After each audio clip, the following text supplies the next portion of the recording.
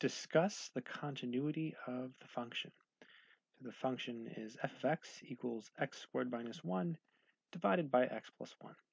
So f is discontinuous at, so there are two ways to do this problem. Method 1 is to simply look at this function and ask yourself, where is it undefined?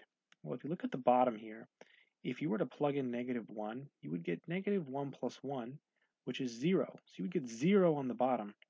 This function is undefined at -1, so it's not continuous at -1. So remember, if a function is not defined, it's certainly not continuous. Another way to do it is to look at the graph.